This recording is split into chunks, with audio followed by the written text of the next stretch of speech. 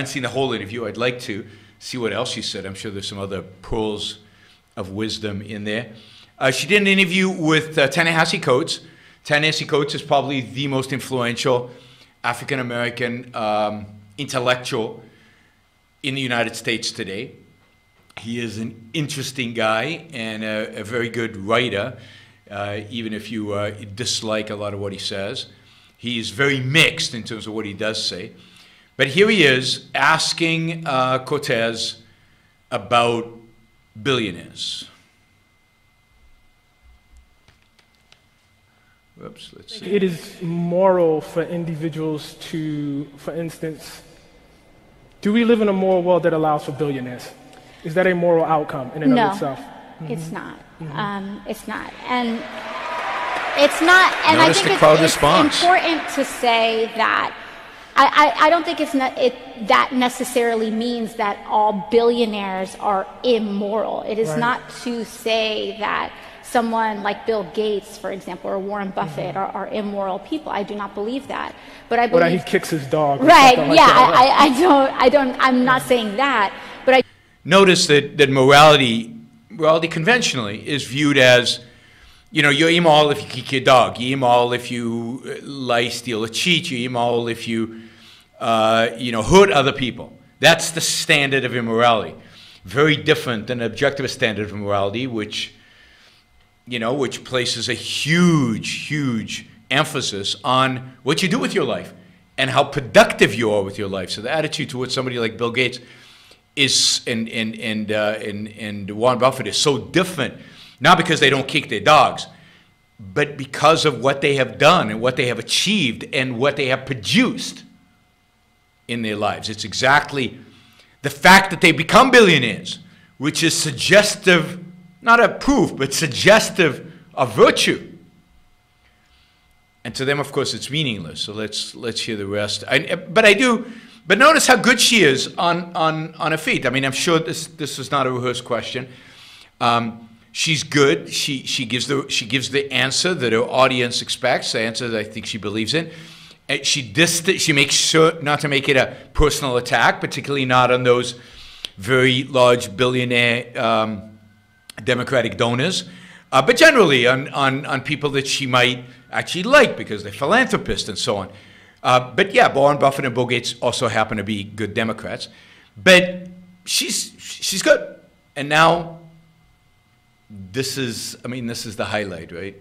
I'm not saying that, but I do think a system that allows billionaires to exist when there are parts of Alabama where people are still getting ringworm because they don't have access to public health is wrong. And I think it's wrong that I think that it's wrong that a vast majority of the country does not make a living wage. I think it's wrong that you can work 100 hours and not feed your kids. I think it's wrong that corporations like Walmart and Amazon can get paid. They can get paid by the government, essentially experience a wealth transfer from the public for paying people less than a minimum wage. And it not only doesn't make economic sense, but it doesn't make moral sense, and it doesn't make societal sense. So we I have to tell you guys, she's good. She's dangerous. You gotta watch her, and she's gonna set the tone for the Democratic Party for the next few years. And if you think Republicans have an answer to that, they don't. Because what was the criticism on Fox News to what she said?